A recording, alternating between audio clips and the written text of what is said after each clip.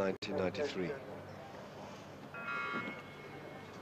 So Great Britain just ease off the starting lane, and number 5 in this final of the men's heavyweight double sculls, with France in 1, Estonia in 2. New Zealand are the world champions. They're in the black strip and the yellow tops. There they are, indicating they are current World Cup leaders. And look at the aggression that they put at the end of the blade there. The speed of the boat, though, is not quick enough to match in the first 100 Germany, who are in lane number 4.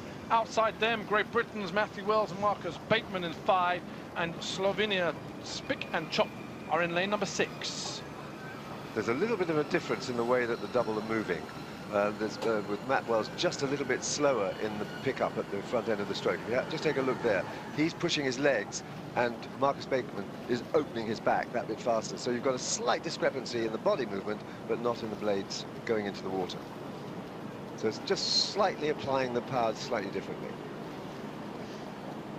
British crew into the race now, but being led by Germany. Look at the Germans, how they just heave it through the second part of the stroke. All the body weight behind it, and the hands then just thrown away, and they're back onto the next stroke. So as they now start to settle out, interestingly, New Zealand, the world champions, first at Munich 3 weeks ago, just been really dropped off the back here. So the black strip now suffering from the early pace of this level that we're at here. Really can't afford any kind of clear water behind. Early race leaders, Germany right from the start, continue to lead through the 500-meter mark. Great Britain in second position, and New Zealand, the world champions, back in 5th. 500 down, 1,500 to go in this final of the men's double scull, and the British now really have to attack again this second 500. There's Matt Wells in the bow seat, just looking quickly across to see where Germany is, but nice to have the world champions sitting that little bit further back off their stern. But my goodness, the Germans have really gone out fast, and they were the fastest, they were quick qualifiers, and timing not so good in the German boat. You just see that there's a little bit of discrepancy in the way that the blades are going into the water. But Great Britain now under pressure from top of the picture, Estonia and France. France are the world silver medalists from Carapiro last year, the World Championships held in New Zealand. Well, just looking there at Germany, it doesn't look pretty, but at the moment it's pretty quick. Now the question really is that sustainable? So you've got to feel that Great Britain now have got somewhere to step onto when we get towards the middle part of this race. They have sometimes been a bit slow taking off the start. They've been dropped and then had a lot to do to make up. They've readjusted their race plan. They've moved well in the first 1,000 meters, but you can see how hard Germany is working. Look at that second part of the stroke as they really push hard in that second part to send the boat moving that little bit faster off the finish. Well, it is incredible to see. The technique isn't great, but the speed is there. Germany now leading by almost a length over a chasing field that includes Great Britain just into second place, and at the top of your picture, France in lane number 1. So the race is still on here for the gold medal in terms of Germany, Great Britain and France. But the Germans continue just to go away, stroke by stroke. They're easing out. I'm very surprised that the British crew haven't just launched a big attack now, looking forward again, thinking forward, because here comes the black strip. Well, in the first 500, New Zealand, the world champions, had a complete shocker. They seem now to be working it back as we now watch New Zealand, Marcus Bateman there, stroking this crew. Both New Zealand, you can see New Zealand just creeping up. They're moving back now on France, who were moving very sweetly up at the top of the picture there.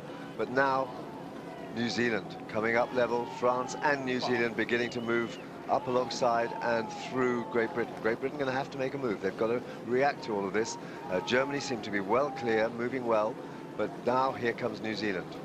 Well, New Zealand are absolutely flying. They've just really clawed their way back from, they were 5th going through the 500-meter mark, and they have had to grind out, and grinding they are, this middle 1,000. They were dumped on the first quarter mark here now, but they are world champions, and they were first at Hamburg 3 weeks ago, the middle World Cup Regatta here, and these guys look like they're just, they're screaming along here. Absolutely, they're up at 37 strokes a minute. That's really, really high for in a double scull, and they're eating away back now on the German double. Germany went out very hard, so they're going to pay for this in the last 500. 500 to go. Look at the line now across. That's the wrong caption on the left-hand side. Germany lead.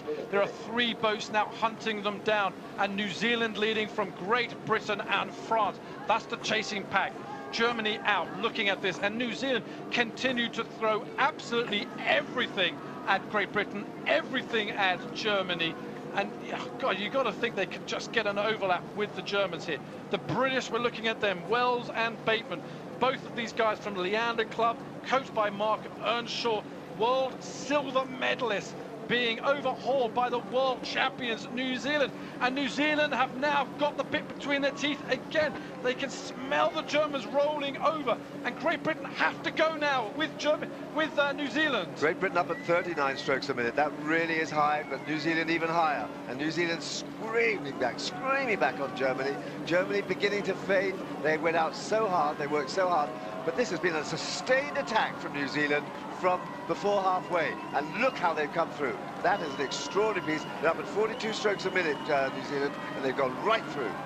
Well, that's an absolutely incredible performance here from the world champions, New Zealand, as they now get their bows ahead of Germany, who were the early race leaders. New Zealand were dumped in the first 500 meters, and they have shown such class and style, and they've shown why they are the world champions. They're in first place. They have recovered to win the gold medal. Hats off to New Zealand, the world champions. Germany gets the silver, and Great Britain will get the bronze medal today.